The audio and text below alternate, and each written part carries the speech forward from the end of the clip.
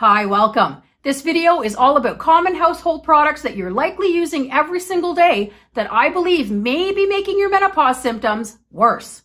How? Because they contain endocrine disruptors that may be throwing your hormones even further out of whack. I don't know about you, but I struggle on the daily to try and ameliorate the symptoms and discomforts my hormone shifts have caused me. If there are ingredients in the products that I use every day that are causing further imbalances, I want to know about them so I can avoid those products and make better choices. The following are 6 types of products that may be hiding ingredients that can interfere with your body's ability to function properly and maintain hormone balance. After we talk about those, I'll let you know some of the things that you can do to try and avoid these items moving forward. The first involves products applied to the skin and absorbed through the skin. These include shampoo, conditioner, skin cream, makeup, deodorant, toothpaste, perfume, and the list goes on.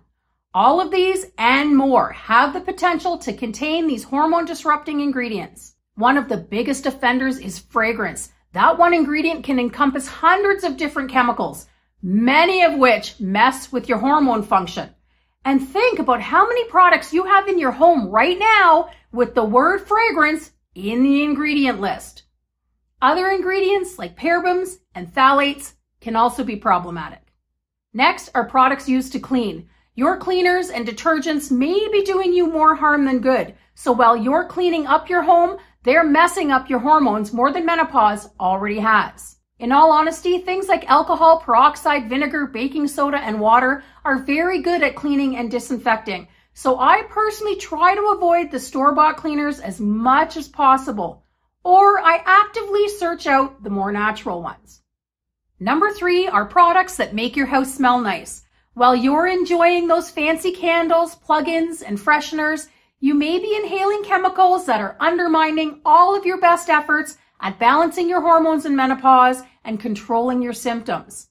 Pure essential oils are a much better option. Next is plastic. It is extremely hard to avoid plastic altogether. I know, I've not been able to do it yet.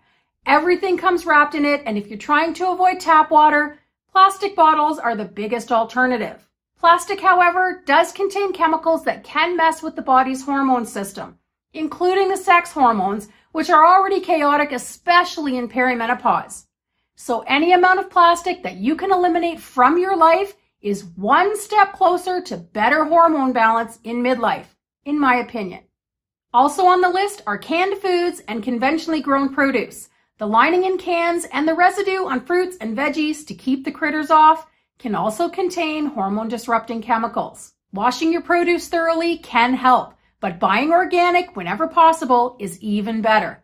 And looking for foods in glass jars or buying fresh is a smart idea too. 6 is non-stick cookware. The compound used to make the non-stick surface can leach hormone-disrupting chemicals into your food if it's worn or damaged in some way. So if you're using these types of pots or pans to cook your feel better in menopause food, please be gentle with it and replace it if it looks worn or damaged. Wow, that is a lot to take in. So here are a few suggestions to get you started in eliminating some of the chemicals and ingredients that are not serving you or your menopause well. 1, avoid anything with the word fragrance in the ingredient list. 2, cut way down on plastics. 3, buy organic whenever possible. 4, use BPA-free cans. 5, if you're drinking tap water, filter it. 6, rethink cosmetics or find safer options. 7, use more natural cleaners like peroxide and vinegar. 8, check the ingredients on all of your self-care products like shampoo and skin lotion, and try to avoid those with risky ingredients. 9, be very gentle with your non-stick cookware. And 10, look up a list of endocrine disrupting chemicals so that you know what to avoid when you shop. Coping with all of the symptoms and changes that come with perimenopause and postmenopause is hard enough without adding to the misery.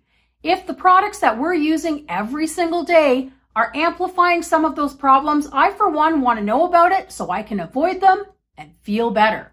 If any of you have already made some healthy changes in your home, share them in the comments. I'm sure many of us can use some fantastic suggestions. I wish you all health, happiness, and peace of body and mind. And I will see you all in the next video. Bye for now.